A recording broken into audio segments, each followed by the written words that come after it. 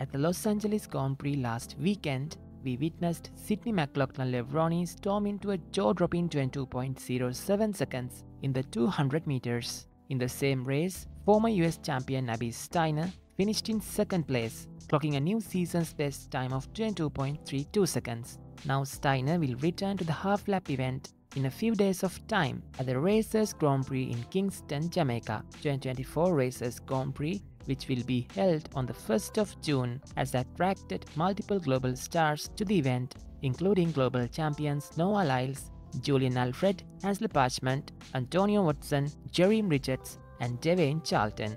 Abby Steiner will be lining up against Jamaican athletes Lanae Tava Thomas, Ashanti Moore, and Jordan Williams, while Steiner's compatriots Candace Hill, Kayla Chandler, and Kayla White will also take part in the event. Candace Hill is in a great form, having run a fabulous 150 meters at the Atlanta City Games last week. She finished the race with a recorded time of 16.30 seconds. Kayla White, who defeated Steiner last year at the US Track and Field Championships, hasn't raced this year, but her personal best for the distance is 22.01 seconds, which she produced last year at the US Championships, beating Steiner. Other than her performance at the Los Angeles Grand Prix, Steiner's only other 200-meter race of the season was at the Bermuda Grand Prix, which she comfortably won in 22.72 seconds. So it will be the Americans versus Jamaicans at the Racers Grand Prix next week.